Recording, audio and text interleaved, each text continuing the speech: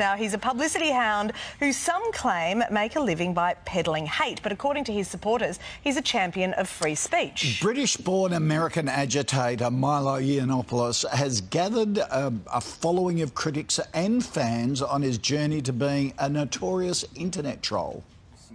The lines are blurring between hate speech and free speech. Milo has found his calling. A former senior editor for the fringe right American news site Breitbart News, Yiannopoulos was forced to leave after allegedly condoning pedophilia. Some of those relationships between younger boys and older men, the sort of coming-of-age relationships, the relationships in which those older men help those young boys to discover who they are. It's a claim he's denied. His is a career built on divisiveness. He's dismissed concerns about America's college rape culture, calling it a campaign squarely aimed at undermining masculinity, and banned from Twitter for inciting a harassment campaign against African-American actress Leslie Jones.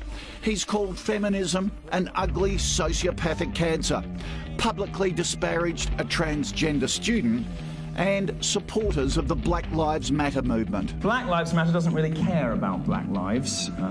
It's, as we'll discuss shortly, more of a movement for attention, money, and, like most activism, more money. He's anti-Muslim, anti-immigration, and fiercely pro-Trump. He denies he's a white nationalist.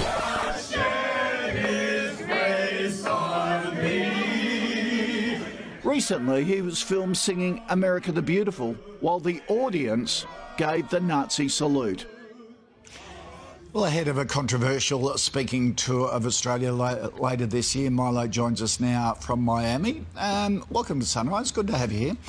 Look, I've seen a lot of... Thank you so much for having me. I've seen a lot of your clips and I can't help but think whether you actually mean half the things that you say and whether you're just trying to get attention. Do you actually believe in what you say or are you just trying to stir the pot? Well, a lot of people have that reaction. A lot of people have that question. I don't know why it should be weird that a gay guy would be skeptical or fearful of Islam. I don't see anything strange about a gay person liking the Bible and liking the First Amendment and liking low taxes. I don't find anything odd about me, really.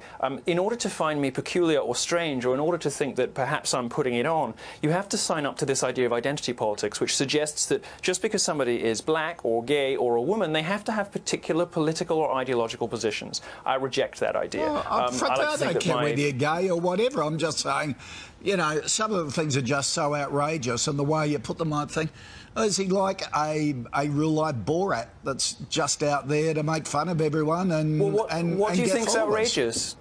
What do you think that I've said is outrageous? Well, Give me something and perhaps I can explain it for you. You've called rape culture a fantasy. You've likened feminism to cancer. You've said that women on the pill don't look right, they don't talk right, but you suggest that we don't... Well, all those things are true. OK, you said that all those things are true. Do you really believe it, Rape culture on American college campuses... you know, to say that there is a rape culture implies that there is a system or an environment which encourages rape. That doesn't exist on American college campuses. And to believe in the statistics that feminists peddle, that's 1 in 4, 1 in 5 women is going to be sexually assaulted in her time on campus, you'd have to believe that American college campuses have rape rates that approach those of the Congo, where rape is used as a weapon of war. We don't reward rapists in our society. We put them in prison.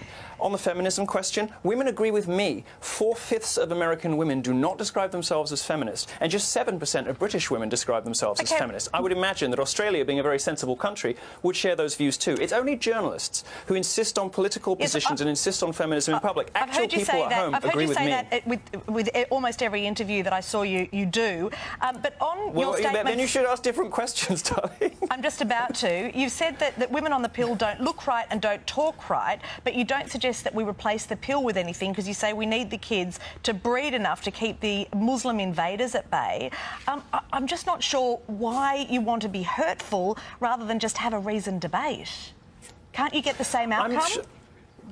Or no, a better you can't. outcome? And Conservatives have tried for 30 years to be polite, to obey the speech codes of the left. Oh, you shouldn't make jokes about this. You shouldn't hold these positions. If you actually read the column in question, which is titled Birth Control Makes Women Unattractive and Crazy, which Hillary Clinton quoted in her campaign speeches, you'll actually find that it's a work of satire, but it is based on scientific studies. There are consequences to women's bodies when they're on the contraceptive pill. And to finish off a column saying something about, you know, declining birth rates in the West and increasing birth rates in the East is perfectly true. true.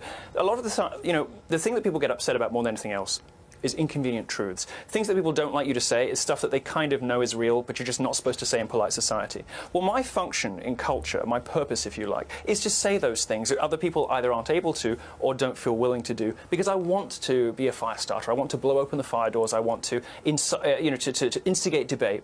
And other people then can take that wherever they choose. I don't want everyone to be like me, but it's very important that some people are like me in a culture of stultifying political correctness, where people are worried about making the wrong jokes, worried about having the wrong opinions, and worried even inciting the wrong studies. OK, well, you're touring later this year. Thanks very much for joining us. Thanks, Milo. Thank you. Thank you so much. I rest my case from the very first question.